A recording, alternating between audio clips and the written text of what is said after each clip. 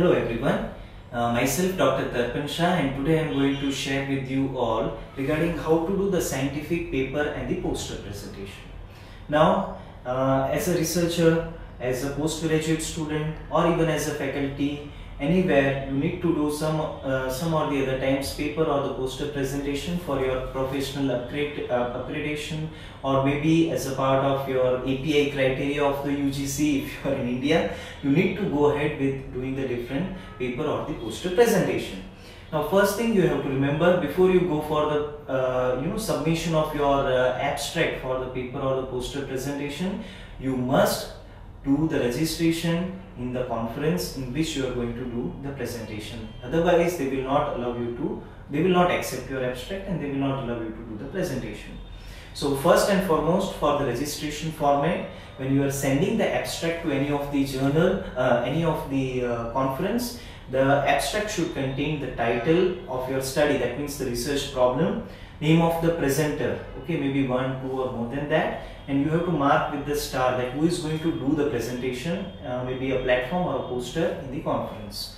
Qualifications, name and the address of the institutions to which you are associated. Category, very important, under which category you are going to do the presentation, maybe a UG, PG, faculty, clinical therapist, etc. Then type of presentation, oral presentation, platform presentation, simple poster presentation, e-poster presentation, and so on. Always mention about your contact number, email address, and the abstract maybe in the Word format, or if you want you can convert it into the PDF and then also you can send. But only see to that, go with the guidelines very frequently, and see to that it is not going more than the number of words which the scientific committee of the organizing conference have asked for. And always see the abstract is containing the background of the study, objectives of the study, methodology, results, conclusion, and keywords, which is very important. Some conference people, they give you the guidelines even regarding the fonts, that you use only Times New Roman with the title of 14 in a size and the text in a 12 number in a size, and no use of the italics or the bold font. And abstract should be sent to the given email address, which is of any of the scientific committee member, or a common email address prepared for the entire scientific committee. And some websites, in that you have to just upload your Word document or a PDF document for submission of the abstract. And always remember that you are not crossing the deadlines. So before the deadlines you have to send the abstract. Then most of the time the notice of acceptance or the rejection will be sent via the email, or maybe they will give you the text message, or maybe they will inform you through the telephonic also conversation. So within the 10 days generally they inform us, but some people they inform us very quickly, some people they may take little more time. Just suppose you are not getting the confirmation or the rejection email, then you can put an email and ask that kindly give the status of my Word document or the for the presentation which I have sent the abstract, kindly update me about my status, so you can prepare it in a very well way. Always remember, be prepared in advance. Always remember, go as per the strict guidelines which is given to you. Don't try to deviate when it is a scientific presentation. Yes, if it is a presentation which don't have any guidelines, you can add your own, creative animations and so many new things you can do.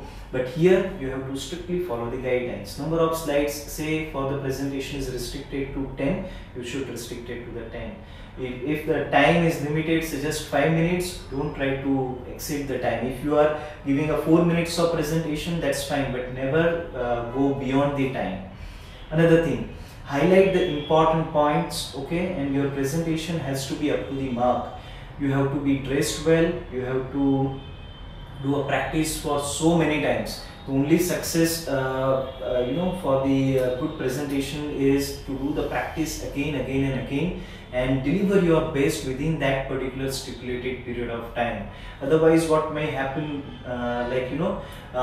your scientific content, the research is super, but if you are not able to present as per the guidelines, perhaps you may not win the prize, or perhaps you are not able to fulfill the criteria of the judges on the criteria on which they select the candidate. Okay, so mostly they give 3 prize in all the categories, like ortho, physiotherapy 3 prize, neuro, cardiopulmonary, or like that. Okay, and abstracts of only selected platform presentations and titles selected for the poster presentation, only those articles or only those candidates material will be published in the souvenir if they are releasing on that particular conference.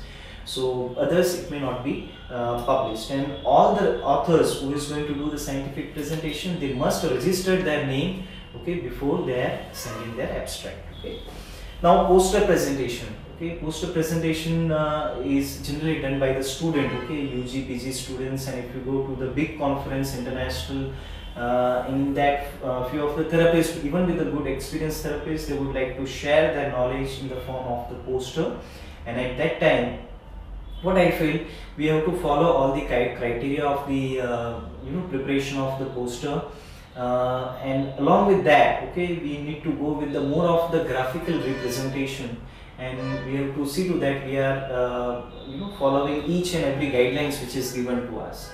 For example, poster has to be presented on any theme like physiotherapy, modern trends and practice, so we have to restrict ourselves only to that particular theme.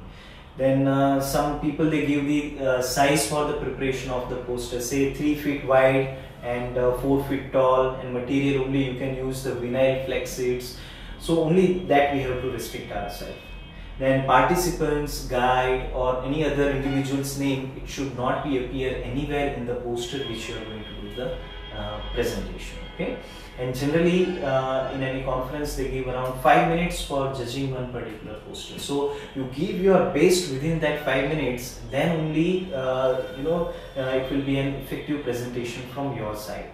So it is always a good credit for any individual to do or do the presentation or present your research work in any conference or any platform. It is a way to share the knowledge, and it is a way of learning as well, and even we can learn many things by attending the different conferences and the workshops.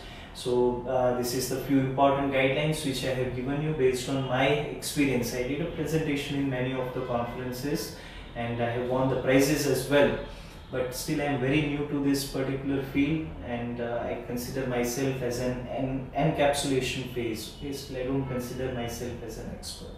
Okay, so I hope these guidelines will be helpful to you, and all the best if you are doing the scientific paper or the poster presentation anytime in your professional career. Thank you very much for your patience, listening.